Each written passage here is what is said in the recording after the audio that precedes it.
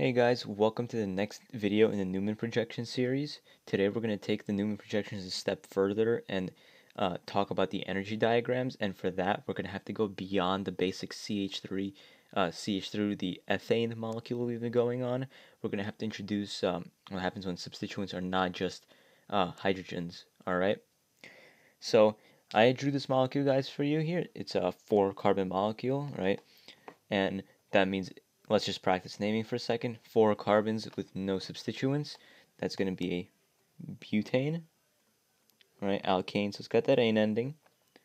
And what we're going to have to do, and what you'll be asked on a test, is to draw the Newman. So draw Newman, looking down the C2-C3 bond. Okay. So in this case, we're not starting from the terminal side, all right? They're saying the C2-C3 bond. So we can pick whichever starting side we want to number. So I can either go like 1, 2, 3, 4, or I can go 1, 2, 3, 4. All right, it doesn't matter. It's up to you how you want to do it. So I'm just going to pick what was in purple. So let's just erase this. Actually, you know what? To make it easier, just because of the room, I will do it this way. Alright, and so they said looking down the C2-C3 bond, so we want to be looking down like this. Right, here's our eye. So let's practice Newman. This would be a good time to pause the video and give it a shot yourself, and check with my video when you guys are done. Alright, so let's get started. I'm going to label the carbon 2 in red, and I'm going to label the carbon 3 as blue this time. So looking down the C2, that means that carbon 2 is in the front. And we're going to draw this blue circle, showing that it's carbon 3. So off of carbon 2, we have a CH3 group that's planar. It's in the page of the paper, and it's coming up. So we draw a CH3. We have our wedged hydrogen, right? And since we're now looking down C2-C3, that wedged hydrogen, which was coming out of the paper towards us, is now going to be towards the left. And the dashed hydrogen was coming out of the paper originally away from us. It's going to now be towards the right. Just color that in a little bit better. Alright, so that's done. Now let's look at the carbon 3. We have our CH3 group is planar. It's in the plane of the paper, and so it's going to be straight down now when we're looking at the Newman from the as if carbon 2 is in front of carbon 3. It's going to be CH3. And now we're going to have we have to look at the hydrogens. And so the wedged hydrogen at carbon 3 was coming at us.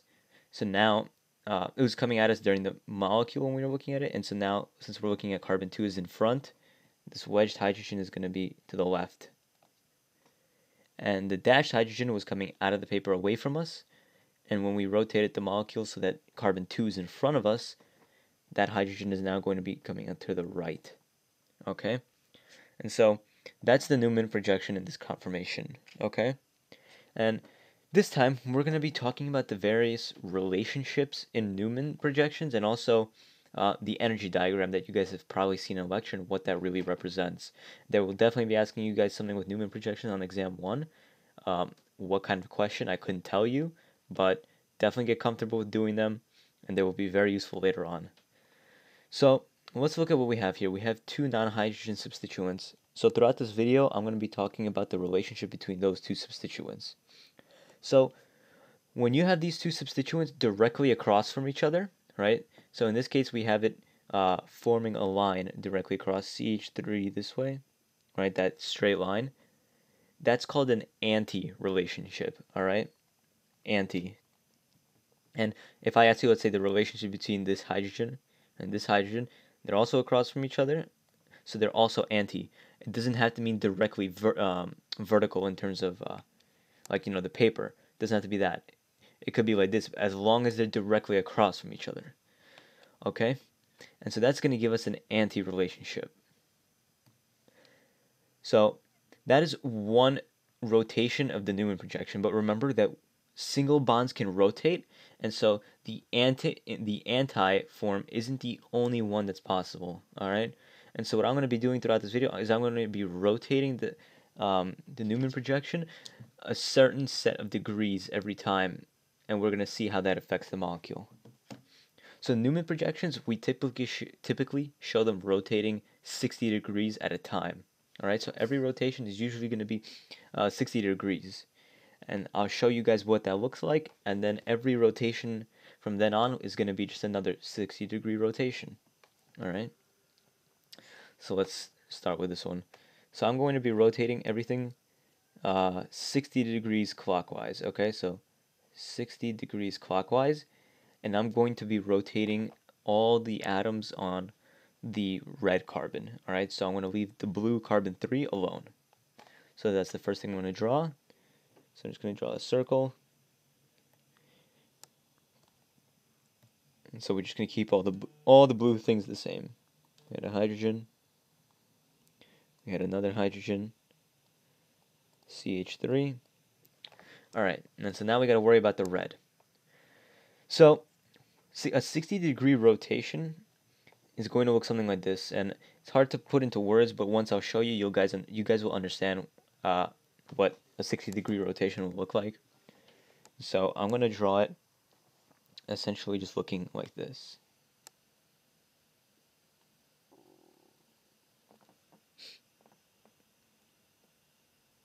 Oh, wait. Should be coming from the red carbon. Then we're going to have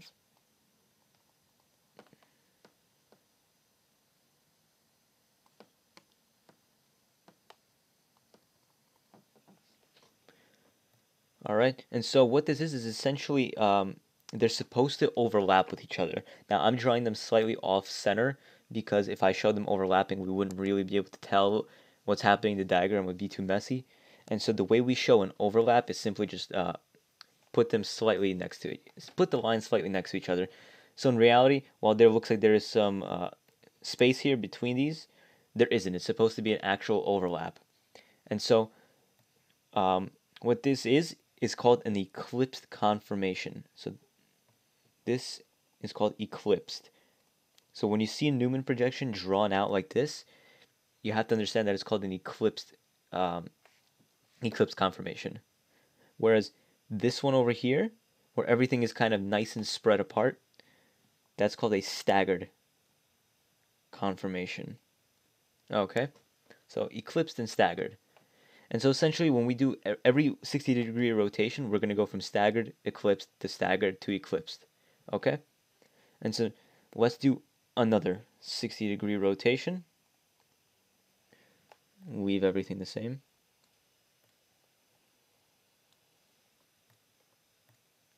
For the blue, we're going to just, again, keep everything the same. We have our H's coming at the top. CH3. And now this CH3 is going to rotate at another 60 degrees to essentially end up in this area right here. So draw that. CH3 H H. Okay? And so I hope that makes it clear in terms of what a 60-degree rotation looks like. So going from here, this Newman right here, all the way down to here was 60 degrees, and I'm doing it all clockwise. And then going from here to here, we went another 60 degrees. So total, we went 120 so far. Okay? And now we're back in the staggered conformation, right? So again, this is now also staggered. And we're going to be introduced to another sort of interaction. And then it's going to be the interaction between the CH3s. That's going to be called a gauche interaction. Gauche. Gauche. Okay? And near the end of the video, I'll explain in terms of what all these gauche, eclipsed interactions are. Okay, but essentially, all these sort of interactions contribute to the instability of the molecule you guys can think of. So the more unfavorable reactions, the more unfavorable interactions in the molecule, the more unstable something is. Okay, and we're going to be going over why certain conformations are more stable than the other. So let's do this another 60-degree rotation. All right, again of the red carbon. So let's keep these all the same. Remember, we're not touching the blue right now, so we're just going to keep that. Now we're going to be back into back into eclipsed because we're staggered in this one. So what's going to happen is that CH3 is going to now overlap. We're going to have that H overlap. Oh, sorry. We're going to have that H overlap. We're going to have another H overlap. And so remember, we can't show that they're directly on top of each other, so we show them slightly off-center, right? Because if I just drew, like, let's say, here's the center carbon, here's that, and we had something coming out of here, and let's say now I wanted to show that there's an eclipse conformation, I'm not going to be able to just draw and write another CH3, all right? And so that's why we just show them slightly off-center. And so here we're going to have another kind of interaction. This is just, there's not a special name for it like gauche or anti. For this one, it's just going to be a eclipsed, I guess, an eclipsed CH3 interaction. So eclipsed CH3 interaction. Yeah, there's not a special name for it. And so what we're going to get is we're going to get essentially when we look at all these conformations, we can order them in terms of stability. And that is judged by a few factors, okay? There's a few kind of rules to remember, but they're pretty straightforward. So the first rule, that all eclipsed conformations are worse than staggered, okay? So all eclipsed are worse than staggered. And what that means is that just means eclipsed equals unstable when you compare it to a staggered. All right? So eclipsed are more unstable than staggered. In other words, staggered are more stable. Also, the more interactions you have in terms of those gauche interactions over here, these, the more that will contribute to the instability. Okay? So if I have like this molecule here, let's say, let me see, we have these, let's say I have CH3, and let's just give it some sort of arbitrary value. I'm not too sure what the exact energy values are here, and they'll give that to you on the test. But let's just say arbitrarily that is CH3 interaction gives us, let's say, 2 kilojoules per mole. I'm sorry if I just gave somebody a Gen Chem PTSD by bringing moles back, but yeah. So we're going to have one of those interactions here, one of them. Now let's say I just had hydrogen here, and let's add another CH3, that's going to be 2. So our total, like, essentially energy, I guess you can think of, is 4 kilojoules per mole. And so the higher this number is, the more unstable also. Okay? So far we have eclipsed are worse than staggered. The more gauche interactions you have, the more that contributes to the energy. Alright? And also they're going to give you, on the test, if they ask you to essentially calculate the energy of the Newman projection, they will give you a table of values. So they'll say an eclipsed CH3 interaction is 5 kilojoules per mole, right? And so if you're looking at it in the eclipse conformation and you have a CH3 interaction, you'll have 5 kilojoules per mole of energy. If you have 2 of those interactions, you'll have 10, right? And it's that's pretty much how it is. And now in terms of the anti, anti is going to be the most stable in terms of conformation. Anti can only staggered, right? Just because the more spread apart groups are, the better. So imagine if I did this, right? We have this molecule, this Newman projection. Okay, so we have a CH3, CH3, and everything else is just an H, H, H, versus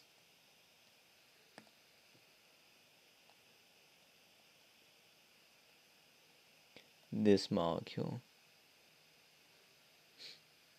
Nope, sorry. Versus this eclipse molecule, so we have CH3, H, H, H, H, CH3. So it's got the same molecular formula, but it's just going to be arranged differently. If you want to pause it and see what this looks like in the regular line structures, that's what I'm about to do. And so maybe you can just try that out. But essentially what this is going to look like, this is a 4-carbon molecule. It's going to look like that. Whereas this one is going to look like this, right? Or if you want to keep it somewhat similar, like that. All right? And so you can see how almost, I guess, this is pointing opposite of this, right? There's no overlapping interaction. If you did the Newman like I did here, you would see that it's anti. Whereas this molecule, it does have an overlap in terms of the interactions of here and here. That's what a staggered conformation would look like. If I were to draw out the hydrogens for these, we would have a wedged one there, dashed one there, and then we could also would have a wedged one there, dashed one there. So you see they're both pointing in the same direction. And so that's why we'd have all the hydrogens lining up, overlapping each other, and all the CH3 groups lining up and overlapping each other. Whereas over here, because of the angle that it's rotated, right, the hydrogens aren't going to be overlapping, right? Just because they're wedged doesn't mean they're going to overlap, because one is pointing slightly upward, one is going to be pointing downward. Okay?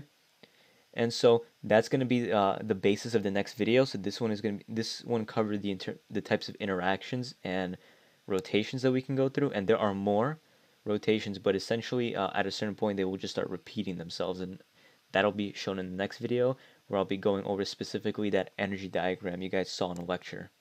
Alright, so if anything didn't make sense in this video, if I maybe went a little bit too fast, I'm sorry. So if you guys didn't understand anything, please feel free to contact the TA, email myself, through Facebook, in the Facebook group. I'm in there, so you can always just add me and then send me a private message, or send me an email my way, and I'll answer it right away. I'm usually pretty quick with emails, but please do not hesitate to ask. The more you don't understand and you don't ask questions, you're going to start to fall behind, and falling behind in organic chemistry is not good at all, because all the concepts build up on each other, and so when you start getting behind in one, you're going to get behind in everything else. Okay, so see you guys in the next video where we talk about that energy diagram.